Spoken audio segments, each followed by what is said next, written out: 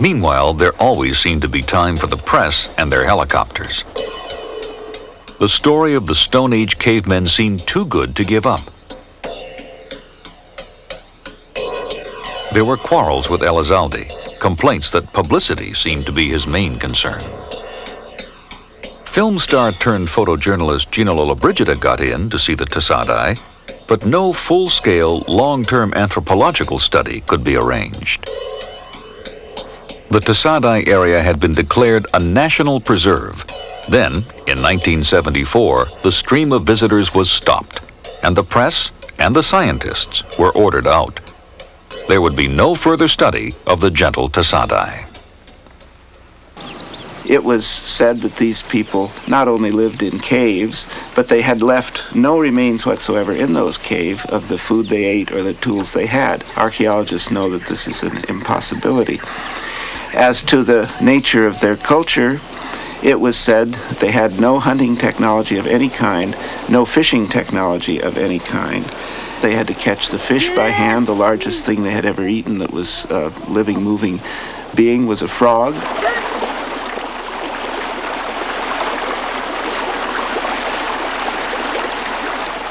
And no carrying or storing technology such as baskets or bags. People that are supposedly gathering wild food products have no way to carry it except in their hands. They had no rituals of any kind, nor any ritual specialists, or any religious specialists, no folklore. These are not only improbabilities, but impossibilities. There's no group of people in the last 40,000 years that's been without those kinds of cultural features.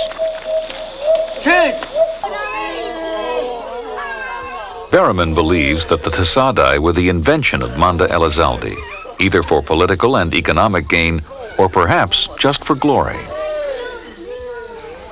The people in the leaf skirts were farmers who never lived in the caves.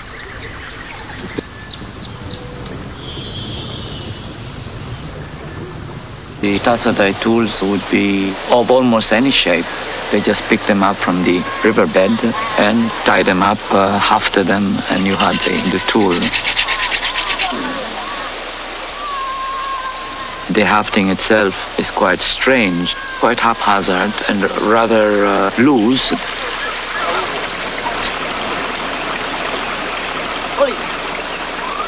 And those tools, it seems, would be quite adequate for crushing nuts, for scraping rattan, and a certain number of tasks like this. They weren't used for very heavy-duty tasks. But from everything that we know about the Tasaday, they were not clearing the forest, building houses, hollowing out canoes, and so on.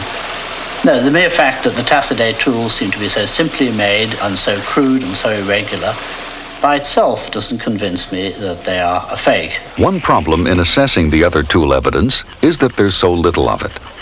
The Tasaday explained that once Tafal had given them knives, they abandoned their stone tools. But where did the stone tools go?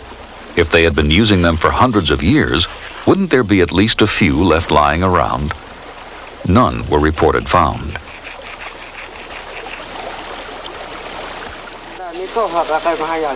But what about the language? The linguistic studies had led to the conclusion that the Tasaday had been isolated for as much as 800 years. Unlike their neighbors, the Tasaday lacked foreign words in their language that would have indicated more recent contact with other cultures. Or did they? They possess the word Diwata, which is a Sanskrit term for God, divinity. This word could not have entered the Philippines earlier than the 14th century. I did, in my publication of the 70s, point out that Tasaday have the term Diwata, which means deity or honorific. They use it in only one context, and that is to refer to Manda Elizalde. They don't use it in the context you would expect to use the term deity.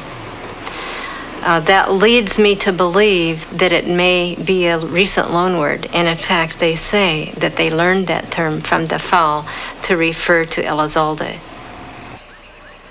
Were they simply lying? Again, Carol Maloney says that if they were, their words would have betrayed them.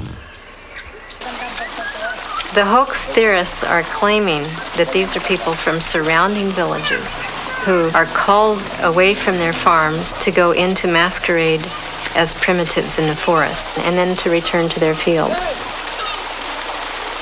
This implies that they would have to carefully exclude from their speech, while they were speaking this Tasaday language, all of this rich complex of agricultural terms, including the metaphors that you find in those surrounding languages.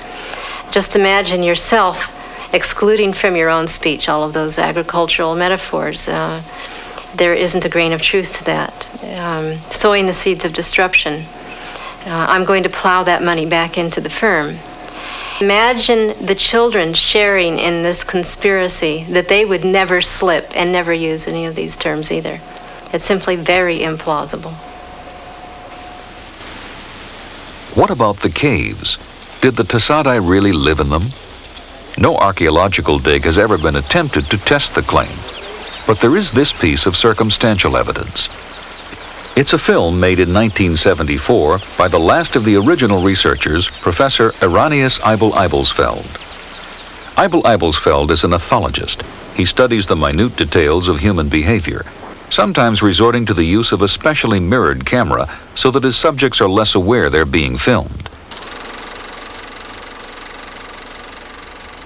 He is convinced that the Tasaday were authentic cave dwellers. He does not believe these children were just pretending. If they were, he says, they were very, very good actors.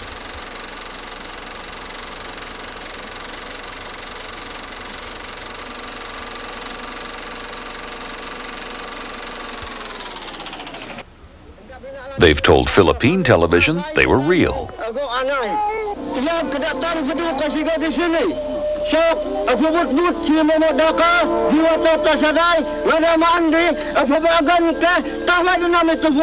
Malayam says he is a Tasaday. Hedlund believes our understanding of the Tasaday has changed as our own ideas about hunter-gatherers have shifted. Here was a group that fit the model perfectly. The Tasaday were described as extremely affluent people. National Geographic said that a man only had to work about 2 hours a day to supply food for his family. That they were in very good health. They were so peaceful and leisure they didn't even have any word for war. And while the scientific argument continues, life for the Tasaday goes on.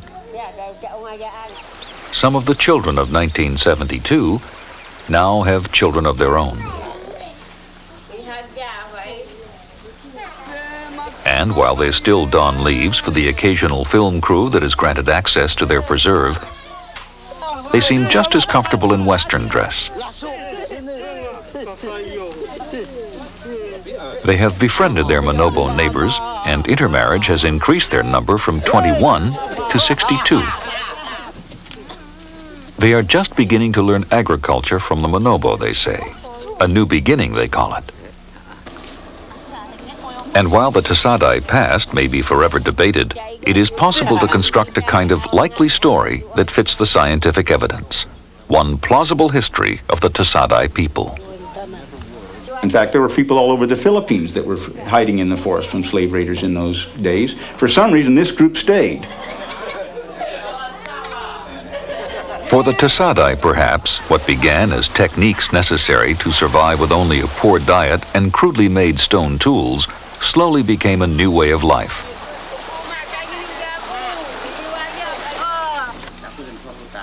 As generations passed, memories of the outside world dimmed.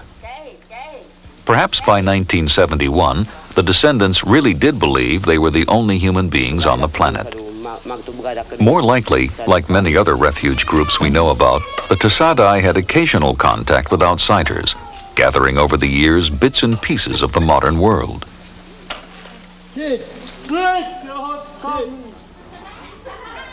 Far from an idealized image of the remote past, the Tasaday may, in the end, present us with a darker picture of the tangled present. they adapted to an economic life of hunting and gathering and foraging, and in my view, trading with their farmer neighbors downriver. Then, 1971, along comes Manuel Elizalde and his helicopter. Well, this changed Tasaday life forever. As the Tasaday enter their third decade of celebrity, it may seem that the end to the controversy about them is in sight. But the main combatants in this strange story remain unconvinced. So this is turning into a circus, and it is not possible to properly discuss the issue. After 20 years, any opportunity there might have been for science to study an isolated group is gone. If the Tasaday took to the rainforest to escape the wider world, their days of refuge are over. And the pressure on their small society continues. Lobo says we are real Tasaday. Yes, there are many people who are disturbing us, telling us we are not Tasaday. We come here to affirm ourselves as real Tasaday. Real Tasaday.